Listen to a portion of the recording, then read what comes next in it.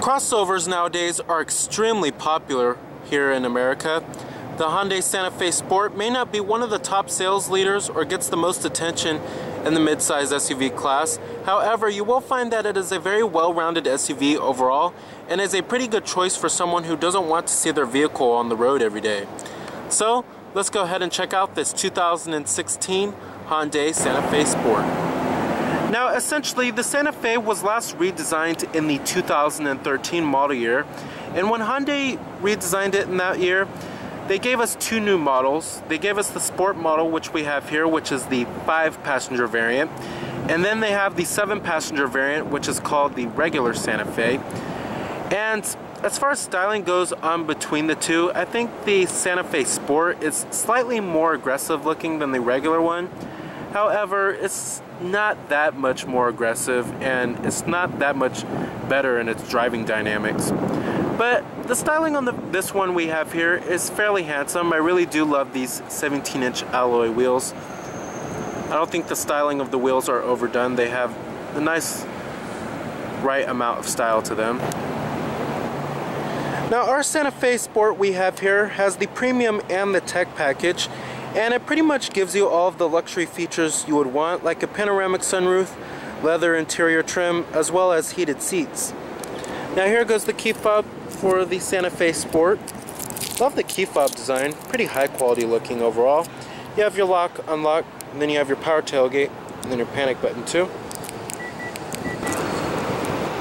Now it is the twilight black exterior color, with chrome door handles and smart key access on the driver's door and the front passenger door.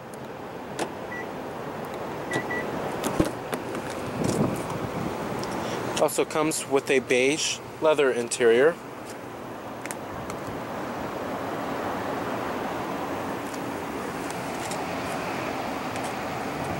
You have your power driver's seat with power recline and power lumbar too, of course.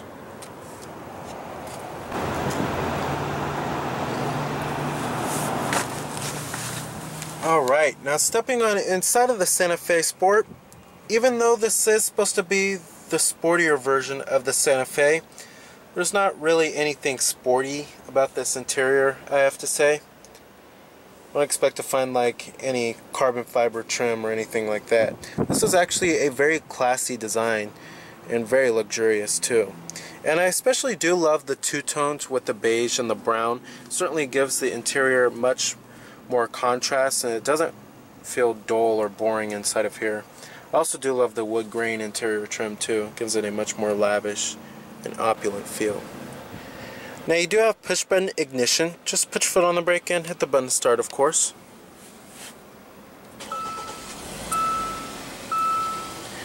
And what you're hearing there is a 2.4 liter 4-cylinder. Now you do have a full leather wrapped steering wheel.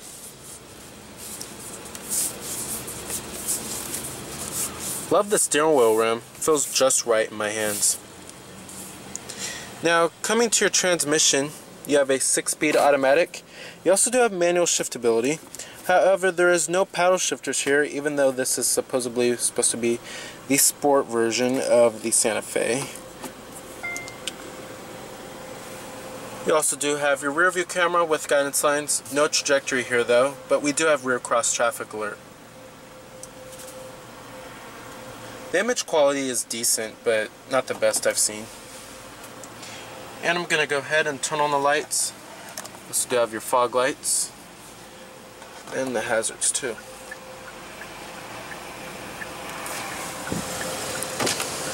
The driver's window and front passenger window are fully automatic in the Santa Fe Sport. And let's go ahead and pop up the hood, check out the engine bay. Heated exterior mirrors. You also do have blind spot detection and LED turn signal indicators integrated onto the mirrors.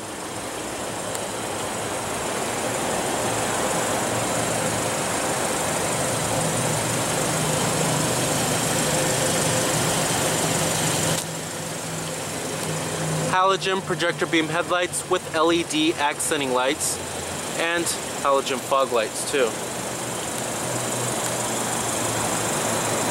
Overall, the front end of the Santa Fe Sport is pretty aggressive.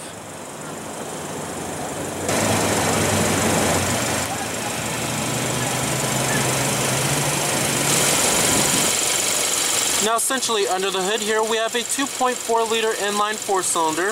It produces 190 horsepower at 6,300 RPM and 181 pound-feet of torque at 4,250 RPM, with EPA estimates being for this all-wheel drive model a subpar 19 in the city and 25 on the highway. Now if you do get the front-wheel drive model, you can expect EPA estimates to be 20 in the city and 27 on the highway, which is still pretty subpar. Now this is your base powertrain for the Santa Fe Sport. There is an optional powertrain that is a 2-liter turbo 4-cylinder. Now I certainly recommend stepping up to the 2-liter turbo 4-cylinder, as that provides much more power and the fuel economy only drops very slightly. 190 horsepower is actually very underwhelming for this size of SUV.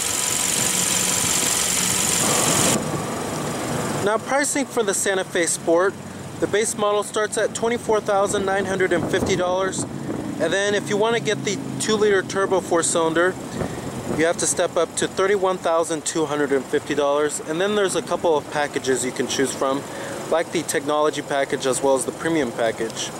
Now as far as competitors go for the Highlander, there are many competitors, like from compact SUVs to mid-size SUVs. Now some key competitors do include the Honda CR-V, Chevrolet Equinox, as well as the Toyota Highlander.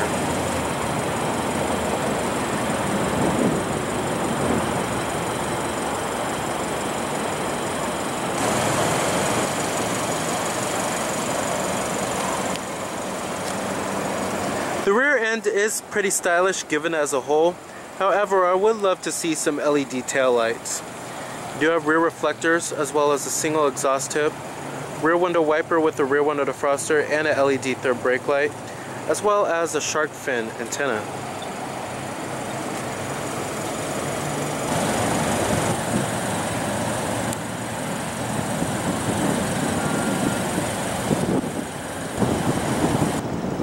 Now EPA estimates, like I said, are 19 city, 25 highway. Total vehicle price for this particular one is $36,355. All of your basic power necessities, power windows, power door locks, and your power mirrors. Memory seat settings for 2 people as well. Nice soft touch armrest. And let's go ahead and rev it up.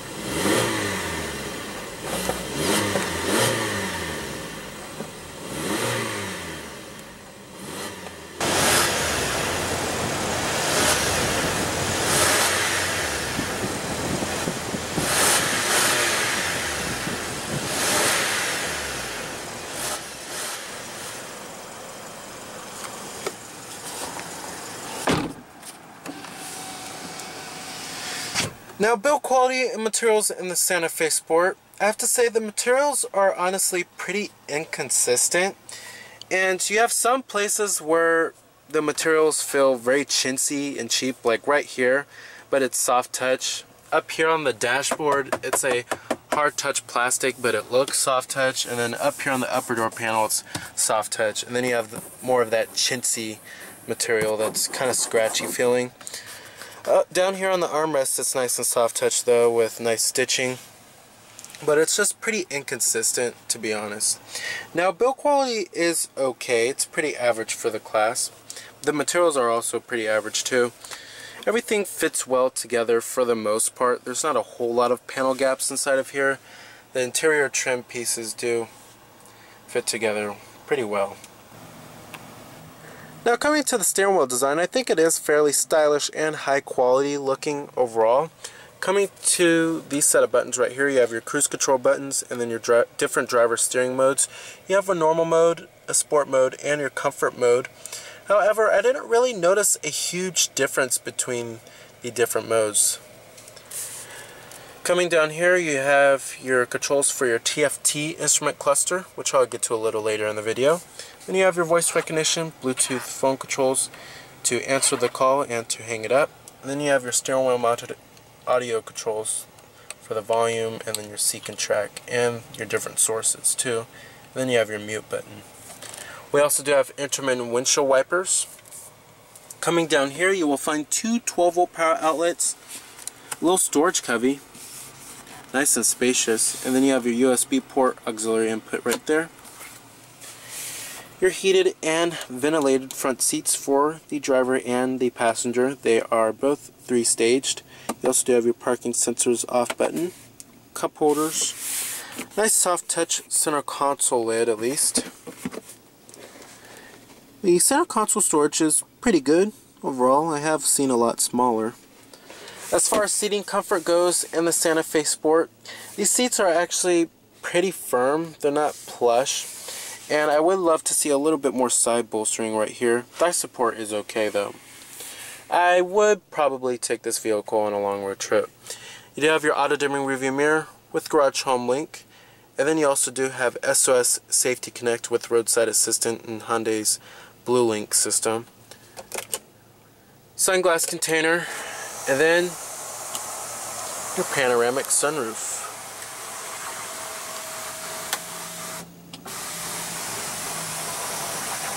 With a powered sliding shade, one touch.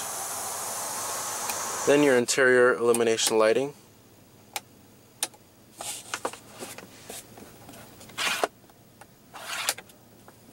Very nice. As far as visibility goes in the Santa Fe Sport, visibility is okay out of the front glass. The A-pillars are a little thick, to be honest. The outward visibility can be a little bit better, but when you get to rearward visibility, it's actually pretty terrible back there. You have extremely thick C-pillars, and then the rear quarter window back there is tiny. Coming to these set of buttons, we have your blind spot detection button. We also do have lane change assist. You have your center differential locking, since we do have the all-wheel drive model. Heated steering wheel, which is a pretty nice added luxury touch, and then your active eco button, which helps save fuel. And then right here we have your downhill assist, and then your traction control off button. Now coming to your main climate controls, it's very simple and clean looking, not cluttered with a whole lot of buttons here, and I love how we don't have touch sensitive buttons. Very easy to figure out. Then you have your fan speeds right here, your different temperatures as well. We also do have dual zone automatic climate control. Your front window defroster, and then your rear window defroster. And then if you press this if you want your dual mode on or off. Then you have your different zones, which it shows you up on the screen which zone you have for the air conditioning. And then when you click on climate here, basically shows you your climate information, like your fan speeds and then your temperatures. And then if you have the automatic mode on or off. We also do have your recycling button too, and your front window defroster and rear window defroster. Now coming to the main head unit, this is certainly one of the best interfaces in the business. It's one of the most simple and user-friendly interfaces with bold, clear, and easy to read font. Also does have lightning quick responsiveness with barely any delay. One of the best multimedia interfaces here. Coming to your different sources, we do have AM, FM, satellite radio, and HD radio on this bad boy. Coming to your other media options, we have your optical disc drive with your CD player, iPod integration via USB, and then your Bluetooth streaming audio and your auxiliary input too. We also do have an SD card slot for your map. Coming to phone, you can hook up your Bluetooth phone, have an integrated dial pad, have all of your contacts stored on there, and then your call history. Coming to info, you can view much information like the XM data, like the weather, traffic, various amounts of things. Your GPS info, like your latitude, longitude, elevation, speed. Pretty interesting there. And then you have your Hyundai Blue Link. Coming to your navigation system here. This is certainly one of the best navigation systems for user friendliness. We do have live traffic, and then to zoom in and out you have to click on the touchscreen. As you can see, it's just lightning quick in its responsiveness. Love it so much. And you can either enter in the destination by voice or manually too. And then you have your points of interest that you can select from. Then you could display the traffic on or off if you would like. but it's getting a little dated, to be honest. I would love to see updated maps here. We've seen basically this simple map layout since this system came out, but it works pretty well overall. Now coming to your gauges, I love how crisp and clear they look. And then you have your speedometer over here for your fuel gauge and your exterior temperature readout. Over here you have your RPM gauge and what gear you're in. Coming to that little screen right there, it's your TFT instrument cluster, and basically it's controlled by all of these three buttons right here. It shows you various amounts of vehicle information. Coming right here we have your fuel range and then your average fuel economy data. And then your trip odometer gives you your average speed for each trip, which is pretty nice. Then of course you can reset it. Coming over here you have your audio, displays what audio source you're on and what song is playing and what radio station you're on. Coming right here we have your integrated compass, and then also gives you turn-by-turn direction for your navigation system if you have anything entered in as a destination. Coming over here you have your tire pressure monitoring system and then your service. Then other user settings like the door, lamps, service interval. Many different settings you could change. But overall, pretty good little TFT instrument cluster here. Pretty easy to use with these little controls too. Now as far as driving the Santa Fe Sport goes, the ride quality can be firm for some, but should be comfortable for most people. Power from the 2.4 liter, like I said earlier in the video, is a little underwhelming, and I certainly do recommend stepping up to the 2 liter turbo 4-cylinder, and the fuel economy is pretty subpar for this 2.4 liter we have here. As far as the handling goes, I didn't really notice a difference, like I said, in the different steering modes, so that doesn't really matter. The handling is pretty precise, but it's not the most sportiest offering in the crossover class. It's not numb feeling, but it has a decent amount of responsiveness and feedback for it, especially for a crossover. Alright, and let's go ahead and shut it down. Let's go ahead and check out the rest of the vehicle. We do have a powered tailgate. And then also a new option for the 2015 model year was a hands-free tailgate. Now cargo space is okay.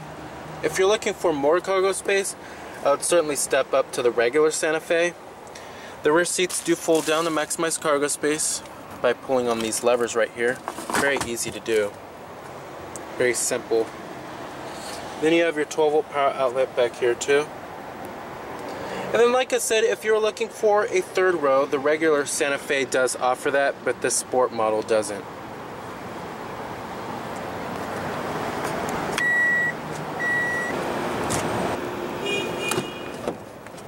Build quality and materials do follow through in the rear. Still nice and soft touch on the armrest and stitched. Chin seat plastics on the mid door panel like the front, and then soft touch on the upper door panel. You also do have a manual rear sunshade back here.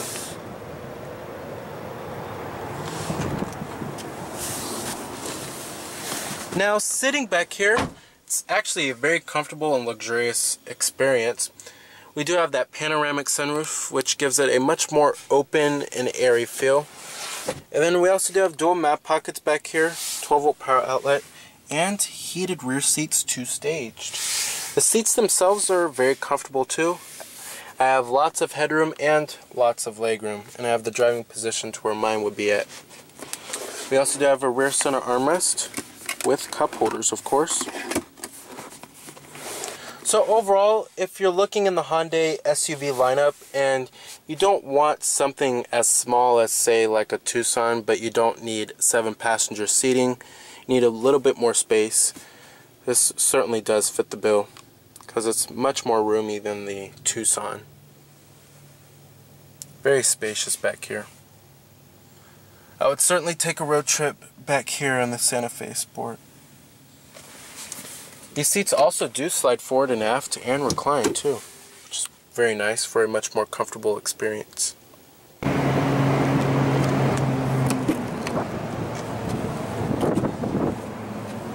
Powered passenger seat with power recline. Glove box, nice and damp. So with its classy and spacious interior, handsome exterior styling, lengthy warranty, as well as many optional features available, the 2016 Hyundai Santa Fe Sport is a pretty good choice for a mid-sized crossover. However, if you're looking for one with better fuel efficiency, as well as more cargo space, you may want to look elsewhere. So remember that this is Cameron Birch from Cameron's Car Reviews.